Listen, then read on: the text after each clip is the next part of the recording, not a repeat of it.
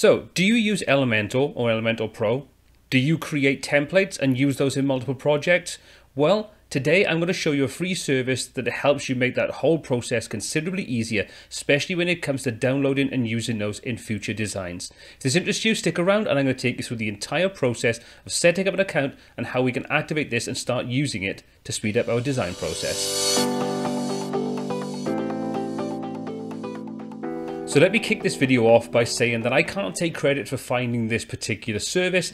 This is something that I came across when browsing the Elementor Facebook group. So a big thank you to Steve Woody for pointing this out and sharing it. I think this is something we could all definitely benefit from. And also to Sujay from Brainstorm Force for actually being instrumental in developing this service. A big shout out to those two guys for creating and sharing great resources.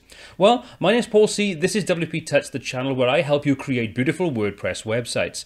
If this is your first time on the channel, please consider subscribing and smashing that bell icon below to become part of the WP crew and be notified every time new content is added.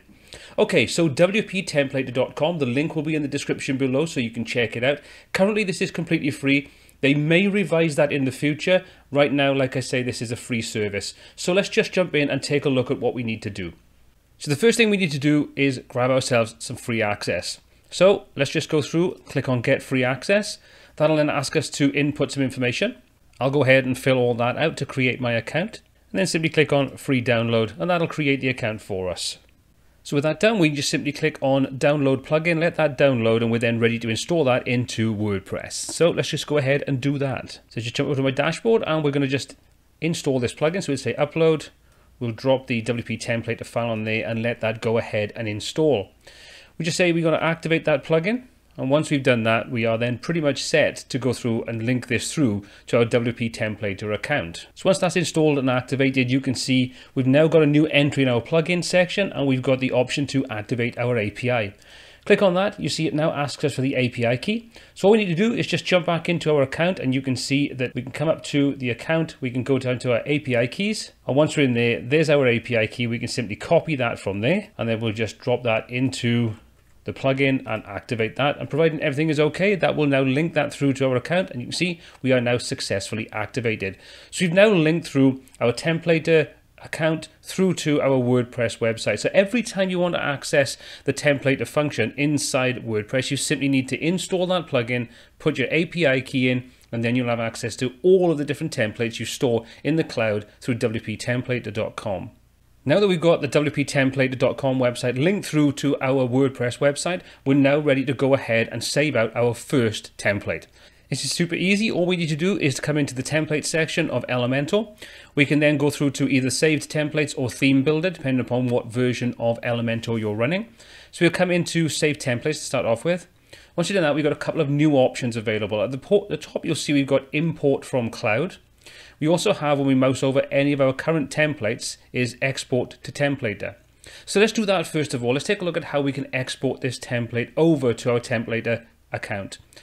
Click on export to templator. You can see it says enter a category. So we're going to call this one header. We can also save and create a screenshot that we want to use to associate with this. So if you are creating a lot of templates, it would make a lot of sense to screen grab the template when it's in your design.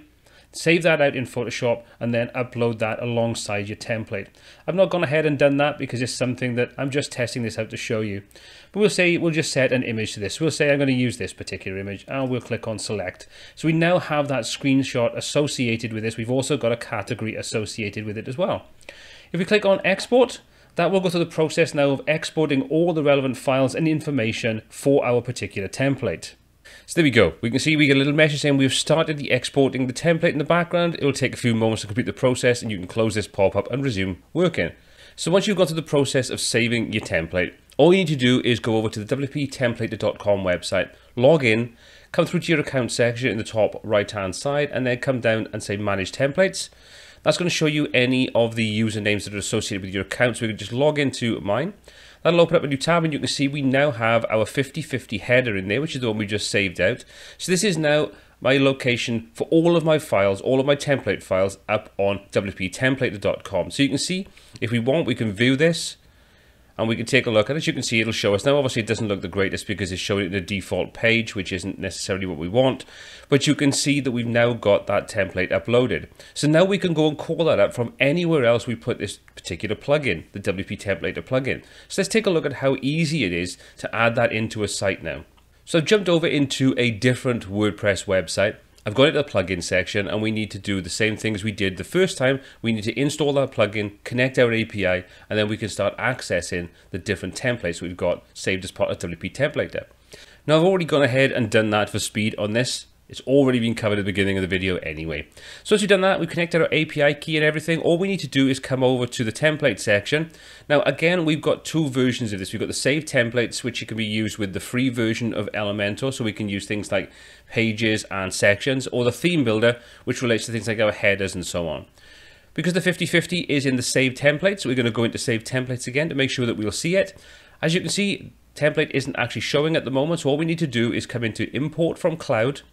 Because we've connected our API and we have that plugin set up, you can see that now connects straight through to our account on WPTemplator, and this will display any of the templates we've saved. Now, at the moment, it's not showing the graphic that I associated with this particular template, but that's probably because it needs to sort of process that in the background, so don't worry about that. But what you can see is at the moment it tells us we've got one template. We can then go through and filter them based upon any of the title sections we put in. So you can see we've got all, which will show everything. Header, which is the category that we associated with our 50/50 header title.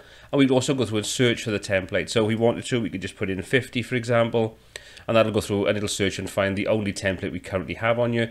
But as your template library grows, you'll see this is a great way of then going through and filtering only what you want. So all we need to do now to put that into our currently associated website is go through to the import option. So we can click on import. That'll go through importing. See, it says, okay, that's done. And now shows us our new 50/50 header input straight into our template section of Elementor. And that's it. That's how easy it is to use WPTemplator.com to be able to store and load in any or all of your templates into any site you want, simply by connecting it through the API with a simple free plugin. Now, this is something that, like I say, I think is definitely worth taking a look at. I think it's fantastic. It's completely free at this point in time, and hopefully it will stay free. And even if they do charge for it, I think it's something that if you are a power user of templates, this could be something that would be very, very useful. The nice thing is, whenever it saves a template, it saves all aspects of your template. That includes the graphics, the text, colors, everything. So you can use those as a good basis for creating your designs, and then just replace the elements that you want to in any website moving forward. So what do you think of this? Do you think you could see yourself using this? Is it a service you tried in the past? If you did, how did you find it worked for you? Is this something you continue to use, or you just left for whatever reason? Let me know in the comment section below. I'd love to get your feedback on this and what you think of it. Now, speaking of the comment section, if you've got any comments on this video or anything you'd like to see covered in the future, please let me know in that comment section. And if you did enjoy the video, give it a thumbs up. If you didn't, you can give it a thumbs down. That's perfectly fine. But let me know why you didn't like the video. Well, my name's been Paul C. This has been WPTuts, and until next time, take care.